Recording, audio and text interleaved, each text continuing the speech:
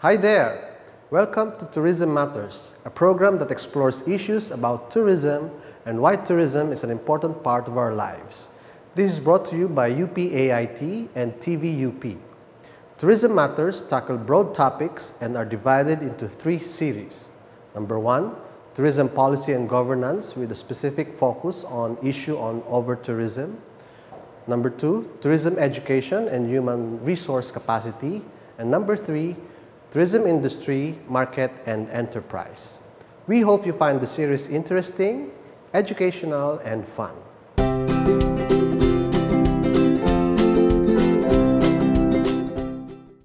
Hello Rica, hello Tricia. Nice to see you. Hi, Sir Louie. Nice to just call me Louie. Okay, nice to have a gathering of AIT graduates. Yes. No? So I'm Louie Santamaria. I'm presently working with Microtel here in UP Technohub. So I finished AIT, but way ahead of you guys. Anong batch? 7th batch, 1982. 1982. So obviously I'll be getting my new ID card next year. Why? You're senior another, yes. Oh, enough of me, please. I'm Rica, Bueno. I'm now working at the Department of Tourism. I also graduated at UPAIT, batch 18. So medyo malayo sa'yo, Louie. I entered AIT in 1983 and I graduated in 1987. My name is Tricia. I am an entrepreneur right now. I entered UP in 1994 and graduated 1998. So me and my husband now are managing 2 companies, Arte Foods Corporation. So that's what we do now. All right. So, Negosyante. Yeah. Negosyante. Siya yung went out of the industry out of the and, well, supplying the industry. Yes. I'll tell you more about it later. Okay. So I guess this is a nice gathering and maybe it's a good time to talk about our AIT days. I mean, how did it help in our, obviously I'm still in the industry, though part of my career, or half of my career, was out of the industry. Yeah. Really? The first, well, as I finished in 82, I joined the Mandarin Group as a front office and sales person. And it went on to Sheraton, Accor, until after 17 years that I decided to end my 24/7 career in the hospitality industry. And then I moved to completely different industry, but automotive. I joined the Ayala Automotive Group. Okay. So talagang biglang from hospitality, biglang naging technical. But on operations, not on sales, not on marketing, operations. I headed a division and a branch. So we were forming the corporate setup. I see. And I think that's where my 17 years of customer service and marketing services came into play. Kasi they wanted to consolidate and be customer-centric. Kasi though it's a technical product, at the end of the day, customer service yun pa rin. Yeah, it's still customer. Still related to tourism. Dahil tourism naman is service and people-to-people industry. So customer service is really at the forefront of tourism, di ba? So that was 18 years again, and I decided to end my employment career. I had to take care of some personal matters and took a semi-retirement and became an entrepreneur. Really? Consultancy for 2.5 years until the personal matters have settled down. And the opportunity came again. It's Microtel UP Technohub. So I said, go back to my first love, which is really the hotel. Tapos, neighbor pa yung AIT. Yes. So, nire-renovate and everything. So, sabi ko, it's a good providence. So, I got back in 2018 until now. So, you're the GM of Microtel? I am the GM of Microtel Technohub. UP Technohub. Just beside AIT. Just beside AIT. Talagang love Bumalik talaga siya. Bumalik siya, yes. Bumalik siya sa Commonwealth. Correct. Ano nga yung sabi? Love na love niya eh. I said, start and end my career. You will also be in the hospitality industry. rounding up near UPAIT in your career, di ba? So ganun ka, ano. So obviously, kasabi ko nga, di ba? Another ID next year. Ikaw, next to me, you're the most senior, and you are in the government. Yes. sector. Ako naman, all my life, I've been in government since I graduated in UP. So, when I graduated in 1987, I had a short parang working period at the House of Representatives. So, President Cory? 3 months lang, yes. And then, after that, there was an opening by the Philippine Convention Visitors Bureau for an international hosting of the ASEAN Tourism Forum. The first time that the Philippines will be hosting. So I took the chance to apply as part of the ASEAN Tourism Secretariat. And then after that, that was like preparatory to the actual hosting of ATF in 1988. And then that was around mga 8 months. But after the Philippines hosted it, I applied for a permanent, syempre, mga boss ko, from PCVC and the Department of Tourism. And then they told me to apply for a permanent position at the Department of Tourism. And that's where I started my career with the DOT. I'm, 30 years this year. So all my life, government service. So which division? DOT? Sa Department of Tourism, I was first assigned at the Office of Product Research and Development. So this is more on planning and development. So there were also programs that we catered to the marginalized group and the students from public schools, no? Where we would bring them, kasi may program ang Department of Tourism noon na huwag maging dayuhan sa sariling bayan. And we give opportunities to the marginalized sectors of the society, the out-of-school youth, and students from public schools to go around the country. Grade 5 and 6 for the elementary, and then 3rd and 4th year high school for... So, after that, mga 2000, kasi mga 15 years ako sa planning sector eh. So, even the first master plan ng... puro basa yun? Puro basa, technical. Like, sumasabit lagi sa AIT. Even with the first master plan ng Philippines, which was in 1991, the Philippine Tourism Master Plan of the Department of Tourism, where we had that grant, technical assistance from the United Nations World Tourism Organization. I was tasked to handle one of the flagship projects, which is now yung sikat sa Bohol, Panglao Island. There's a master plan there, Panglao Island Tourism Estate project. So we handled that. So everything, kasi noon in the 90s, very heavy ang Department of Tourism when it comes to master planning. So mga 15 years ako in master planning and product development. And then I moved on to, during the time of Secretary Durano, I was assigned to handle international promotions. So from planning, I moved to international marketing. I handled our promotional efforts within the Asia-Pacific market. Sa mga mga 7-8 years. So, and then after that, parang I moved around now within the Department of Tourism Operations because I also had a short assignment in our regional office.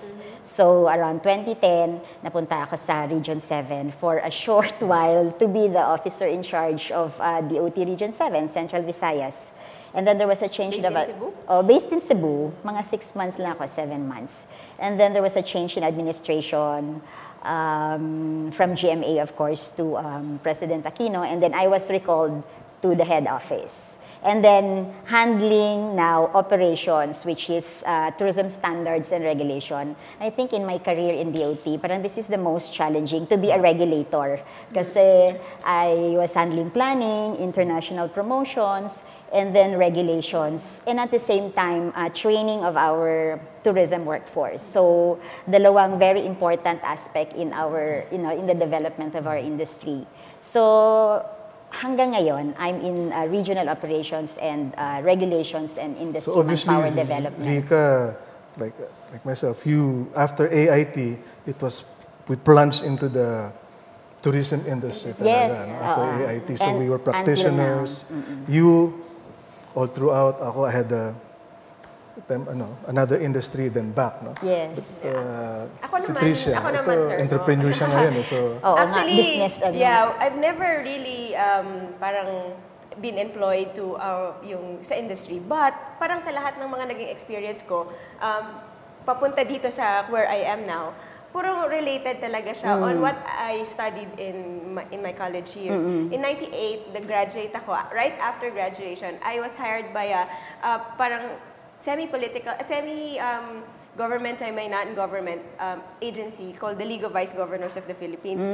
Dito ako nahasang mag-convention management because we do conventions every quarter in all the different parts of the Philippines, depende ko sino ang host. So, I was doing this for all the vice governors elected or during that time.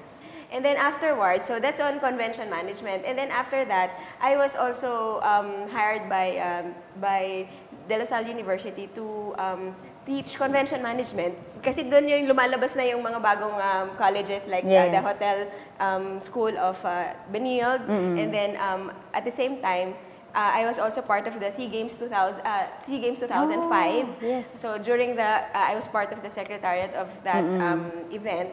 So parang doon ko talaga, everywhere I go, talagang nagagamit ko yung mga naging training ko during the AIT years. the subjects in AIT. Yes, particularly the convention management and then yung sales and marketing or marketing, kahit kumbaga yung mga very diverse yung mga subjects, and then we were exposed to different kinds of sectors sa trabaho. So parang kahit kung saan ka pumunta, baka kabagay ka talaga eh. Nagturo ka. Nagturo ako, ma'am. Ikaw, Louie, nagturo ka rin ba? Yes, I was a lecturer for Intro to Hotel and Restaurant Management. Saan? 4 Sa years. AIT? din. Ako rin.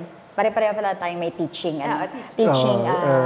That was my commitment to Danny Corpus. And after so I had to share, paid forward, 4 years. Paying back. Until conflict of schedule na nga. So I had to... Until lecturer, hindi ko alam kung pwede ako kasi hindi naman ako nag-PhD pa ako nag-master's. Wala. Hindi, okay lang yun. Ako, noon, di ba, AIT, if you need help. Talaga, mag-apply, di ba? Tama. Ako, I handled resort planning and development sa AIT for 2 semesters. And then, nagkaroon din ako ng opportunity to teach sa Philippine Women's University on special topics. So talaga, you were into the... Oo, so parang yun na nga, giving back. Apart from ASEC professor ang tawag namin. Ma'am, after my mga convention work, then we built the business in 2009. So in 2009, we started the manufacturing. In 2009 to 2012, we started the manufacturing business. We're actually producing cookies. And then doon sa cookies, parang kahit na business ito, lumabas pa rin yung pagiging tourism student ko because napunta yung line ng business namin into souvenir products. Yes. So we're right now nasa kultura, duty free. So on that path, now we're featuring mga domestic areas of the Philippines in our boxes. So that parang kahit papaano nandun pa rin yung puso ko talaga to promote the beauty of the Philippines, and then yung still within the industry. At the same time, we are also parang sumasali na kami on expos by the DTI Export Marketing Bureau. So parang ako yung nagjo-join doon sa mga convention or doon sa mga expositions abroad. So parang ang ganda kasi exposed ako doon sa industry. Is it for a particular region or cookies na, or it's just a homemade? It's a homemade, but we feature flavors of the Philippines like the dried mangoes from Cebu, Malagos chocolate of Davao, calamansi. So the Philippine flavors. So you got the thing of every province and you developed it. Alam mo, tamang-tama yan, Louie. Kasi DOT now is promoting one of the thrust or ng aming Secretary Berna Puyat, who was also an undersecretary of the Department of Agriculture, is food tourism and farm tourism. So very kumbaga tamang-tama yung business mo sa timing mo for because now is the time for the Philippine food to be elevated sa international. Hindi lang adobo tsaka balot. Hindi lang adobo, balot. Isaw. Yes, but all others. We have a lot. We have a lot to promote. It seems that we really are into wherever we go, that tourism blood is in us. Definitely. Parang lumalabas siya talaga without me. Parang walang conscious effort, but it just really comes out of our work. So there's just not, to put it, we all have our career goals, right? But timeline-wise, I think it just flows. Tourism kasi is so fluid. Correct. I did not set any timeline for myself, di ba? Kasi I wasn't expecting that. In fact, in my 30 years in government, I also had thought of moving out. Yeah. But maybe, because there was a time that, syempre, it wasn't naman smooth sailing, di ba? All the way. So may mga... Especially yung time na yun, I remember. May mga hitches din. So, nandun na rin yung iniisip kong lalabas ako ng government. But maybe may mission ka pang hindi, kasi parang binabalik ka, nabibigyan ka ng bagong opportunity to handle something where you can contribute more. So, nung nag-umpisa ako sa DOT, wala akong sinet na timeline na 5 years I'll be in this position or wala. It's just, it's the love and passion for it grows on you. Hindi mo isipin parang time just goes and by. You enjoy the if you journey. love your work, and if you enjoy working. Wherever you are, you enjoy the journey. Correct. Actually, wala rin akong timeline, ma'am. Kasi when I was in college, wala naman ako, parang I wanted to be in the industry. And then opportunities came along. So from the NGO, and then I went to the academe, and then I also worked for the government for National Youth Commission. Really? So their youth events naman yung coordinate namin. Still on events, still on conventions, still on training, seminars, and all these other things. So parang, and then now in business. So parang naikot ko rin yung mga iba-ibang industries. Yes. Actually, it's a very dynamic, super dynamic industry talaga. Yes. Also, ma'am, I was also part of Publicis AMA. It's an advertising agency, private company. But I also handled events. I was doing the Tambiolo. Yes. During that time, Tambiolo pa yun. Tambiolo pa. Akyat ka dun sa mga, yung mga... Hindi pa digital ang mga Oo, yun. So all those things. So it's so nice because the course parang made you open your eyes to a lot of things and hindi ka parang dito ka lang.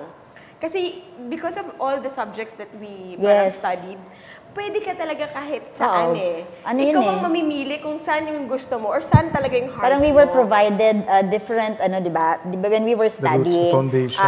Yung foundation ang ganda because in the tourism industry, there are many sectors. So, we're given lessons on the hotel industry, convention, travel and tour operations, airlines. So, lahat ito parang it's the whole tourism and you have value chain. Background on management, on accounting, on pati yung mga history, diba? So it opens your mind, it opens your eyes, and then ikaw nang mamili. But you remember nung time natin, I know, siguro time ni Louie, mas lalo, at saka konti pa lang kami kumukuha ng tourism noon. Yeah, we were 35. Konti lang ang mga, and I remember, konti lang din ang aming male classmates. Konti pa rin nung sa amin, ma'am. Kasi ikaw, baka isa ka sa mga physically 10. male. Physically male. Parang baka isa ka sa 10. Out of 35 or 36, there were only 6 male. So isang block lang kayo nun, ma'am? Kami mga tatlo na. Time ko tatlo. Dalawa The 90s. Yeah. Kaya nga by batch kami nun, first batch, second batch. I mean, because it's only one class. One class. 18th ako, So I guess we touch on almost everything. The fun and enjoyment of being in the tourism industry. And Rica, you mentioned yung mga classes natin, subjects natin, contributed to how we were able to expand and work in the current And if I may add, aside from the academic influences, pati yung community. Because my friends or my batchmates, up to now, they're still in the industry, they're very excellent in what they do, they're already in higher positions, and they're doing very well. And because of that, you have a network. So parang the community, the AIT community, you get to parang brainstorm or parang at least keep in touch and you know people, he's from AIT, he's from AIT, or he's already a GM, He's a manager of siguro with that about, I mean, I was mentally calculating at least mga 80-85 years yung ating combined years of experience. So, is there something we can relate to or suggest to AIT about, you know, what can we include? Kasi alam natin, convention management, operations, airline, and all those research and mga language. I think, so, in terms moving forward, I mean, forward, to strengthen better the graduates of AIT. Looking back talaga parang, and then basing it from the experience that I had, no, parang ako talaga, I feel business communication, business writing is something that is really needed. Meaning, when you go out of college, you know how to write a memo, a letter, a formal request. Because yun, parang dun ako medyo nag-struggle during the time na parang, okay, I'm in front of the computer, I have to do this thing, but how do I do it? Because syempre, medyo practical yung mga, natin yung mga in the office setting, business writing talaga is very important, memos. Pero ma'am, even di ba hindi ka office, kunyari hindi office yung work mo, you will still have to write something. Maybe you can talk, but once you have to put down something in a formal proposal or communicate officially. It's different. Project proposals, draft or whatever. I agree with Trish na talagang business writing could be strengthened in the preparatory course natin, you know, when we go out of Sa akin nga more college. basic. For me, it's, I don't know the curriculum right now, no? But I've gone through a number of interviews, UP graduates, and some, even some outside of UP and some, how do you call it, state universities. It seems one of the things that they need is to communicate in English. Alam natin, kahit anong panahon, ang UP, makibaka, yung English. But this is an international industry. And, you know, people come here and Filipino is not yet. No? But again, in our business, day-to-day business transaction, kailangan we deal with tourists, and usually they study an international language. No? Whether you're French, you're Japanese, you're Chinese, they try to get into that additional language. And to me, it's maybe it's to English. further parang enhance the communication skills. I know that in my time, or maybe Required ba English sa inyo nun? Common. Hindi, oo. One lang. Yes, Sa amin kasi 4 SEMs. No, I was just thinking na one of the things that maybe UPAIT could really enhance or strengthen is really providing students with opportunities to have more exposures and linkages with the industry.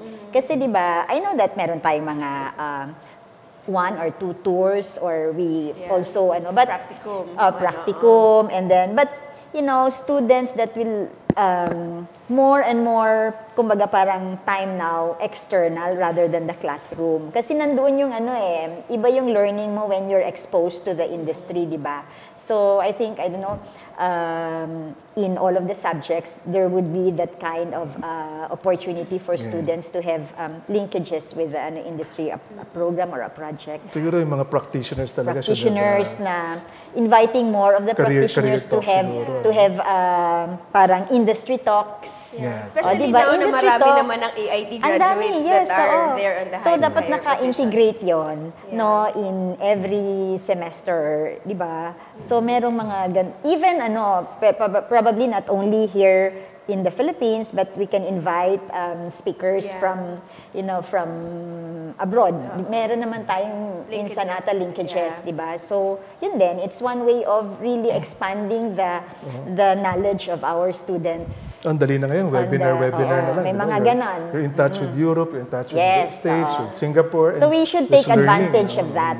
Yung mga ganon. Speaking of technology, siguro pwede rin na ma-consider sa program yung digital marketing. Yes. Because yun na talaga meaning, hirap na hirap ako dyan. Yun na talaga, di ba, sir? Parang nandun na tayo. So, parang talagang kailangan mag-adapt na yung ating course doon sa kung ano yung ngayon. Not necessarily iwan yung mga lahat nung before, kasi meron pa rin naman talaga the foundation, but still add to I believe now na sa curriculum na yan meron ng mga digital imagine digital marketing plus business writing plus communication. Diba? Napaka-powerful. Public speaking. Iba na, it's totally different now. So, kung merong equipped na yung AIT graduates nun, pag-graduate nila, di ba parang astig? Yes. So I guess that's very competitive. I believe that's our message to our institute, and for the forthcoming semesters and programs, maybe the enhancement would be, as we said, business communication, strengthen the English language skills, no? Not only speaking, but really, no? I mean, writing, speaking. Some of them can speak, however, when they put it down in writing, hindi na coordinated yung noun, grammar, yung lahat. Yes. So, or the other way around din, sir. Magaling sulat, pero once na magsalita na, na siya. May mga taong ganun. And of course, as you said, add on to the entrepreneurial. You know, because that's the thing right now, you know. Meron pa ako idadagdag. Love for country. Yes. Love for country. Kailangan mo na nilang mahalin ang kanilang bansa. Correct. Hindi yung iiwanan nila tayo. Diba sabi nga, huwag maging dayuhan sa sariling bayan. Ako, I agree with you. If there are opportunities for a UPAIT grad to work abroad, yes, maybe for a time, but come back. Bring back that knowledge and experience that you have gained from working outside and share it here in the Philippines. Akong pangarap ko nga that kasi di ba we are in the office that I work with now, we handle training of the tourism workforce, from the masahistas to the tricycle drivers, everybody, parang lahat na lang yata na nakakonect sa tourism industry, tourist police, manang na nagtitinda sa sari-sari store. Binibigyan namin ng some kind of training, customer service. We now have a program, yung Filipino Brand of Service Excellence. But kasi we pride ourselves na Filipino has that intrinsic nurturing and hospitable nature, di ba? Caring and nurturing. Parang, why don't we dream that the Philippines should be the center for center of excellence for tourism hospitality? Di ba? Parang, besides, tayo na yun. naman tayo for that Yes. Diba? That's why we're so in demand. Yes. Basta service industry kahit abroad, in demand Pinoy. Kasi doon tayo magaling. Correct. So, I think we can all achieve that by working together. Diba? Tayo mga taga-UPAIT, we should advocate the Filipino brand of service excellence. I've not really worked Game ka?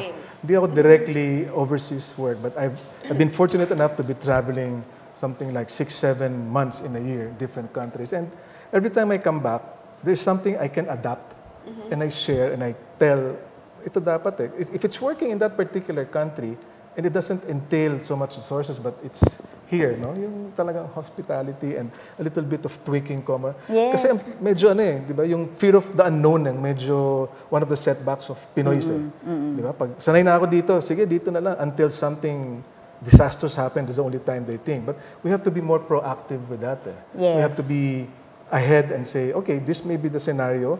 I'll toe the line, I'll take this line. And, there's nothing wrong with adapting other practices, foreign practices, because that's how it enhances and the industry grows better. Applicability of whatever you learn from So agree tayo. Dapat i-agree natin yung we come together in really pushing forward yung Filipino brand of service excellence in the tourism industry. Kasi yun na nga, di ba? We are already warm, we are already caring, nurturing, hospitable naturally. But ang kailangan na lang natin i-enhance is the professionalism and efficiency. Kasi very important in the tourism industry.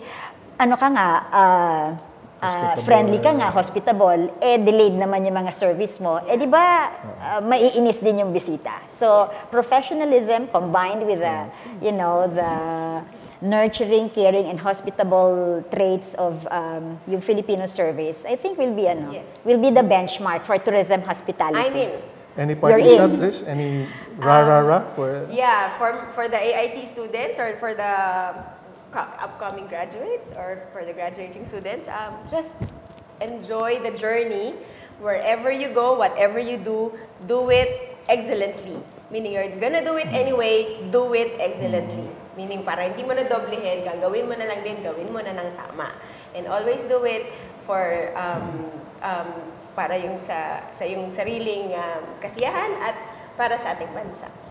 So, yun. Yep, so I guess we all have the same thing. And to me, as far as to our, future leaders in the tourism industry from AIT, it's a continuing process and learning. You can never stop learning because, as we said, the industry is very dynamic. Yes. Practice has changed, but the core is there. We have the heart, we have the attitude, we just have to keep it there. So, customer service, English, we have to learn. We have to learn continuously. Yes, never stop learning. If you're in the tourism industry, you're in a right industry. Way to go. Yes, I agree. Yeah. I think nasabi na nilang lahat, but number one, if you're in the tourism industry, is really love of country. So, yun ang, I think, it will follow. No, everything will follow if unahin natin yung pagmamahal sa bayan at yung tamang serbisyo sa bayan. Okay. Hey, nice to get together with you, Yes, Rica and Trish. So, I'll see you again. Yes, and, we'll see you around. Yes, ang Filipino brand of service excellence. Sample naman ng cookies. Oh, yes.